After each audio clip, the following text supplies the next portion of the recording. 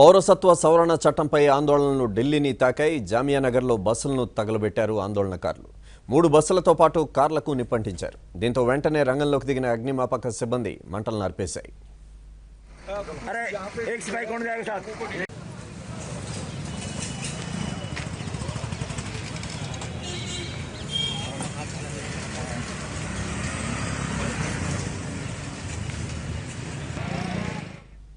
మరోవైపు జామియా నగర్లో ఆందోళనలు హింసాత్మకంగా మారాయి.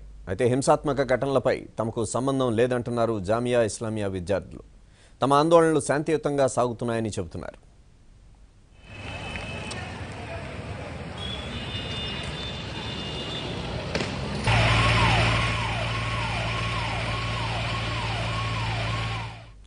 సౌత్ ఢిల్లీలోని జామియా నగర్లో భారీ ఎత్తున నిరసనకారులు రోడ్లపైకి రావడంతో పోలీసులు మోహరించారు. బస్సులపై రాళ్లు రువ్వడంతో పోలీసులు టియర్ గ్యాస్ ప్రయోగించారు. మరోవైపు హింసాత్మక ఘటనలతో ఢిల్లీ పోలీసులు అప్రమత్తమయ్యారు. జామియా నగర్ను మొత్తం ఆధీనంలోకి తీసుకున్నారు.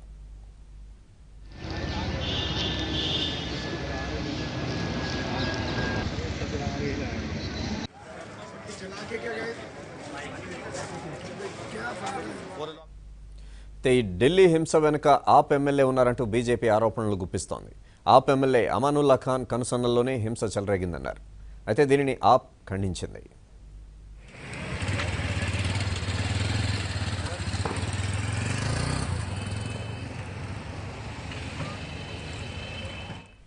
పౌరసత్వ సవరణ చట్టంపై ఆందోళనలు దేశవ్యాప్తంగా విస్తరిస్తున్నాయి. ఈశాన్యం నుంచి బెంగాల్కు, అక్కడి నుంచి ఢిల్లీకి పాకడం కలకలం రేపుతోంది.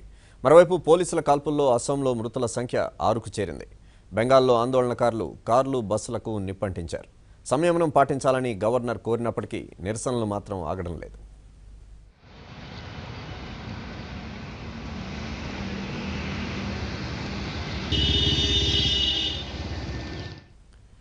ఢిల్లీలోని నిరసనలు ఉద్రిక్తతకు దారితీయడంపై మరింత సమాచారాన్ని మా ఢిల్లీ బ్యూరో చీఫ్ కృష్ణ అందిస్తారు. కృష్ణ.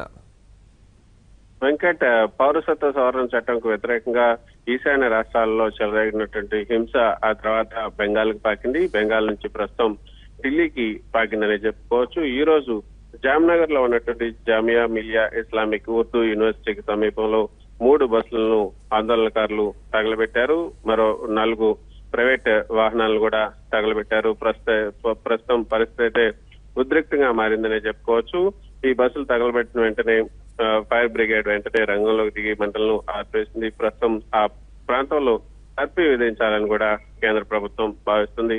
ఈ ఘటనలను మరింత చెలరేయకుండా, ఇవి ఇతర ప్రాంతాలకు వ్యాపించకుండా కూడా కట్టుదిట్టమైనటువంటి చర్యలను తీసుకుంటుంది.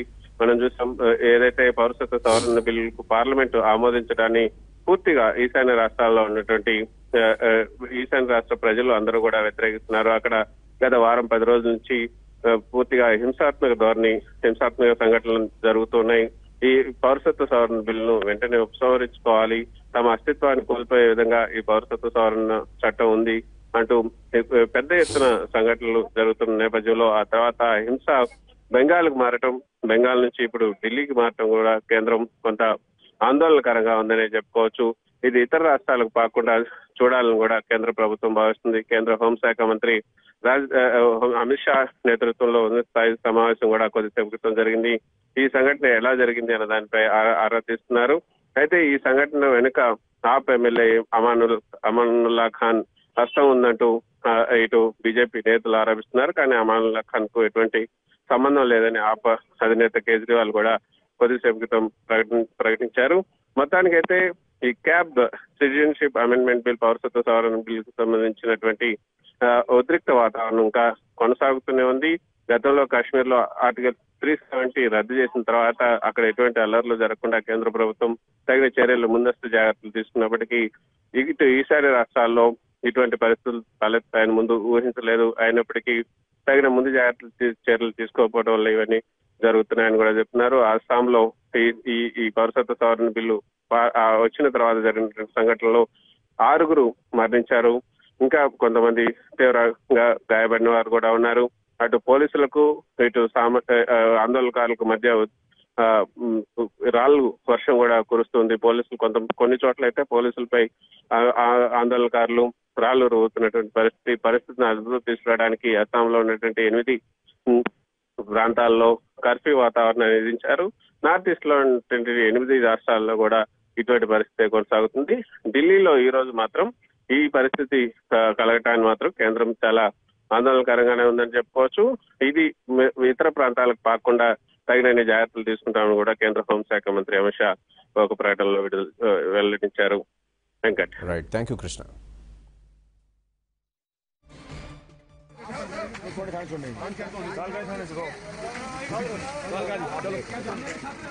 तीन आदमी बैठो, तीन